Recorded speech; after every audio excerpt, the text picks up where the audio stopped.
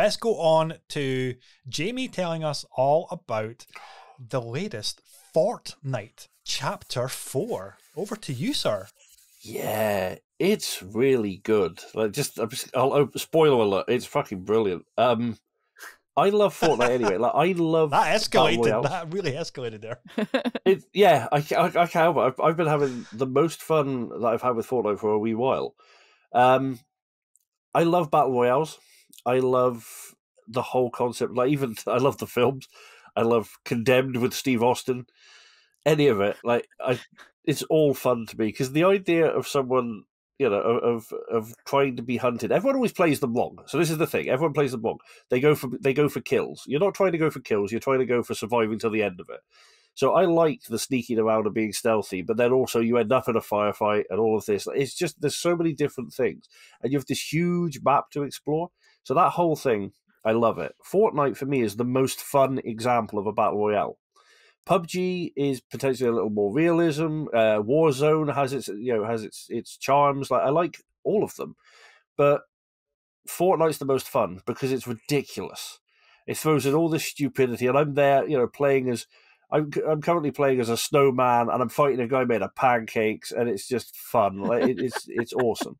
Now with this season, this chapter, they did the event. The events were always good, and they upped it to Unreal Engine 5.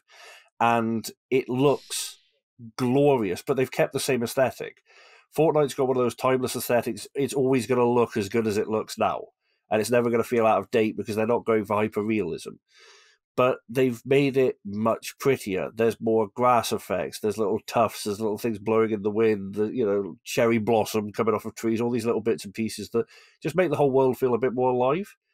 So it's gorgeous to run through and explore, and they've got all these brilliant little spots to explore. They've dropped in Geralt is in this season, so they have Witcher-themed locations like medieval type buildings.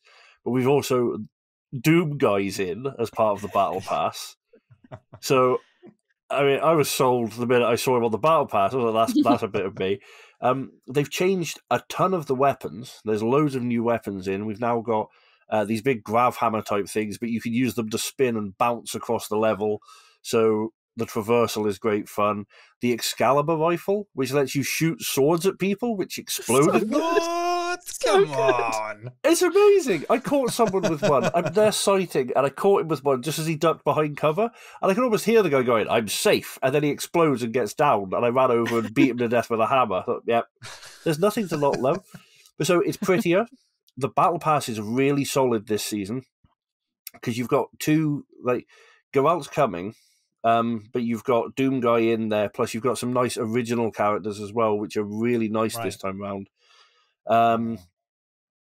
They've changed the way the Battle Pass works somewhat, so it's now laid out better, and you can, you don't have to wait to unlock a page before you can unlock the next page. Some of it's locked by level, so you can save up your stars and get the stuff you want, so you can pick and choose a wee bit more. So that's quite nice. The progression's really good. They've also introduced augments, which are great fun. So you unlock those, and you can, you take a few hits, and you're a little bit low on shield. If you get one called Bushmaster, and if you hide in a bush, you slowly regain shield and health. Or you can see the next storm circle that's coming, so you can plan your moves, so you can work out where you're going to head. Because I like to play on the outside edge of the map and creep my way in and sneak in behind people and stuff like that. So I've been playing with friends. I've been playing with my kids as well. They're both big fans. And it's just, I think this is one of the most exciting chapters that they've released and one of the most exciting battle passes and seasons. The fractured elements of the map look great. Overall, I'm really impressed. But the best bit of all is the introduction of dirt bikes, because those things are ridiculously fucking fun. I have been backflipping across that map like a lunatic. So, yeah, it's awesome. I'm very, very impressed with what they've done. Damn. Well, I need to get into Fortnite, and I need a crew to join. I need my amigos to I know. I didn't realize I knew Jamie was into Fortnite. I didn't realize Sarah was hardcore into Fortnite either. I played a match the other day, and I got my very first victory royale. Get it. Yeah. And I'm super excited. But yeah, you're right. like the upgrade to Unreal Engine 5 is stupidly pretty now, and like the colors just seem to like they're extra poppy going on. It's so vibrant and so saturated, but that maintaining that classic Fortnite aesthetic. But like the foliage of like, oh my god, look at these trees. Oh shit, I'm dead. Look at all of these blades of grass. Oh shit, I'm dead. That kind of thing. It's like, can you just leave me alone? I want to just appreciate the world. Stop trying to shoot me. But it is a lot of fun, and it's I'm terrible at like the shooting and building. I don't know how players manage to multitask. Like, I'm getting my ass kicked, but I can build a ginormous fortress whilst under enemy fire. How the fuck did they do that? I feel like we're about to say the same thing, Jamie. Yeah. Zero build. Go for it. Yep. Yeah. Plain zero build. Yeah, I'm probably going to do that because the match I just did, I was like, I'm not going to bother building anything. I might chop down some stuff just for fun, but I've got all these materials. I don't really know how to do it. And sometimes I'm just focusing on surviving. Sometimes you play with people in the building one, and you'll sneeze and turn around and someone's built like a tower. So it's just no. Zero build is the way to go. It's great. Super fun. It's more fun, and this is about to really annoy some overly caffeinated 13-year-olds, but I'm sorry, it's more skillful to play without building. Because trying to take you on using existing cover and plan my kills and work with the land is much more skillful. But it's not that difficult for you to throw up a compact and bijou maisonette in 13 seconds when you've mapped the buttons accordingly. I have taken one shot before and then have witnessed the birth of Rome, right? And it's just, this is ridiculous, right? And they will just build and build and build and build until they have surrounded you in walls and then drop in and shotgun you and then do the L dance on your corpse. Mm-hmm. Yeah. Okay. If they're having fun, that's great. But that, to me, just gets frustrating. So I play zero build always now, and it is so much more fun. Yeah. Right. Okay. I'm on it. I've got it downloaded. Let's get a session in the books. Let's do it. We can have some fun. So yeah. So Sarah, tell us about your enjoyment of Fortnite, and have you checked out this season as well? Yeah. So actually, I'm relatively new to Fortnite. I joined near the end of the previous season because a bunch of the folks from Uncanny were like they play a lot, so we were like, oh, let's play. And you near the end of a season, you get supercharged in terms of your XP because you haven't been able to play throughout the whole season. They basically give you I don't know what the multiplier is, but you just get like loads of XP, which means you can buy a bunch of stuff, which is really cool and it's quite satisfying. And then I watched a video of the event, which looked really interesting. I had no idea there was like story behind the game. I just went, oh, that's interesting. Okay, cool. And it was something like it was a streamer. I don't know who the streamer was, but they'd uploaded a video of it, and it's the sort of formation of the new world that you go into, which I thought was quite interesting. It was a bit kind of like convoluted, but only because I was like, I don't know what's going on here. This is really elaborate. I thought this was just like a battle royale game where we all go in and we kill each other. Like, I didn't think there was more to it. But I'm sure that it's nice for the fans that have played it right from the start to see how it's evolved throughout the various like seasons of the game. But yeah, it's great fun. It's such a great like casual game. You can pick it up, play a couple of games. Like, what we started doing was we would plan a game that we were going to play. Maybe one of us didn't have it installed and in that moment, so we'd get that installing in the background while we played a couple of rounds of Fortnite, and it's great. It's so easy to play. It's so endlessly satisfying when you can, my favorite thing is to be as far away as possible and get a couple of headshots off in the distance, and then someone's sort of like wandering around going, who's shooting me from where? And I'm like, it's me. So you're one of those players. The camper. Yeah. Oh, God. A goose guarder, if you will. A goose guarder. There we go. Need goose guarding t-shirts. Sorry, it's got to happen. We do. That has to be our team name or something, right? It has the to. The Goose Guarders. Yeah. Where's the clan with the clan emblem? That's a little goose. It's a goose with a laurel, and it's such impressive the reach of Fortnite and all of the partnerships and crossovers that they somehow managed to keep on delivering. Month after month or season after season. I don't know how long seasons last for, several months, I'm guessing. And every single time they have this ginormous epic finale, and they introduce like this whole other thing, this whole other partnership, and they're like, oh my god, like all of the pop culture stuff that they just drop in. Yeah, is kind of staggering how they managed to get the partnerships. Like I remember Indiana Jones was in it. I think the Turtles have been in it. I know like Batman and things like that have been in it. All the Marvel things as well. Yeah, yeah. I think there's been Star Wars and things as well. And it's like, Jesus Christ, like a lot of the younger players will be like their first association with Geralt will be. Will be Fortnite, and then they'll look at the Wild Hunt and they'll say, "Hey, there's that guy from Fortnite. He's got his own game." It's like, no, that's the wrong way around. It's the wrong way around.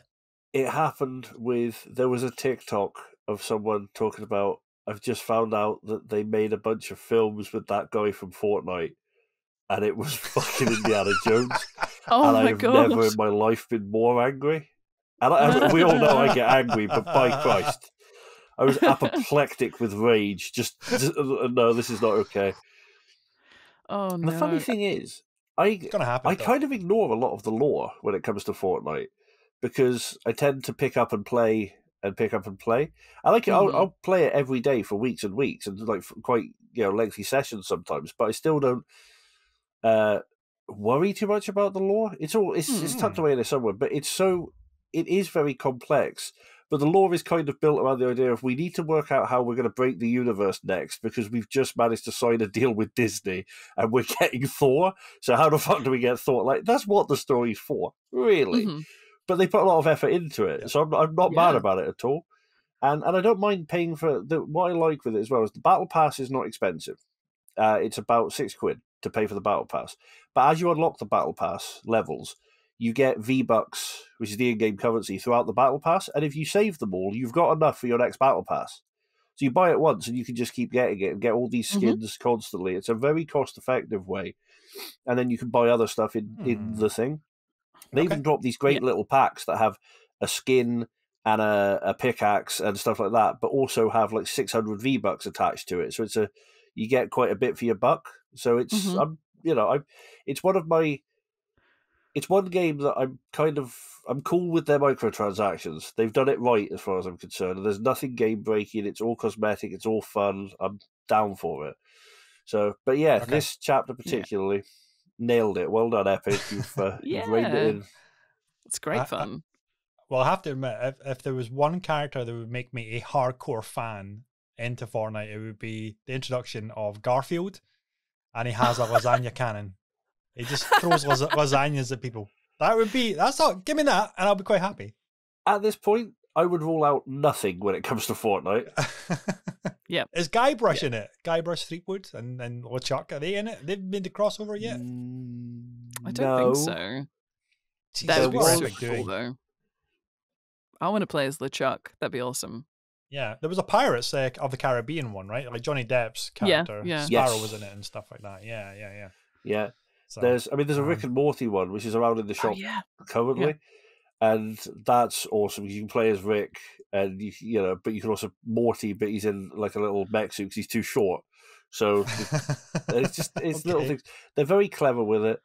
But there is one character that just a call to arms, if you will, to anyone playing Fortnite. If you see anyone playing as Peely, you focus the Peely first. That banana has to die. Yep, every time. Hate that yellow bastard. Damn, I'm not okay with him. Wow, is that bananas in general or just this particular one? Just Peely. He's creepy as fuck. He's this 6 foot tall banana with these dead black eyes like Michael Myers. I'm not okay with him. Gives me the skeeve. Nope, don't like him. See, speaking of bananas, why have we never had a Banana Man game, Jamie? Oh, Eric, you imagine? The child who turns are you aware, Sarah? Do you know about the cartoon, 80s cartoon from our childhood, Banana Man? Jamie, you explain this one. Go for it. So Banana Man is Shazam, but instead of saying Shazam, he eats a banana and turns into this really stupid adult man. Because Banana Man was not intelligent. Like he was very strong, but dumb as a box of brushes. Like he just had no clue what was going on around him.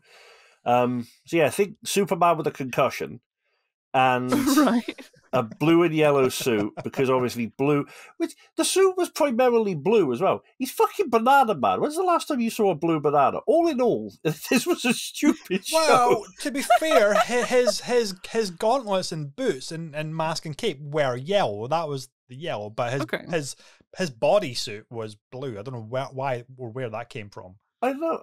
I feel like blue was not the, but whatever. But it was a cracking 80s. It was a lot of fun. It was Eric who lived and I can't remember the address, and that will now annoy me all day. So that's great. I don't know, because all I can think of is 64 Zoo Lane, and that's an entirely different kids show. I think so. Yeah. So get Banana Man in the game. Animated. Animated. Oh, it was animated. Okay. Yeah. Because the only banana show that I watched as a kid was Bananas in Pajamas. Nah. Okay. Don't trigger Jamie, Sarah. Don't trigger Jamie. I'm sorry. Apparently, I don't like anthropomorphic bananas. I don't think anybody does. I don't know why someone thought that it was a good idea to say, you know what's really good? Bananas and humans. Let's merge them. No. We eat bananas. That's what we do. We eat them.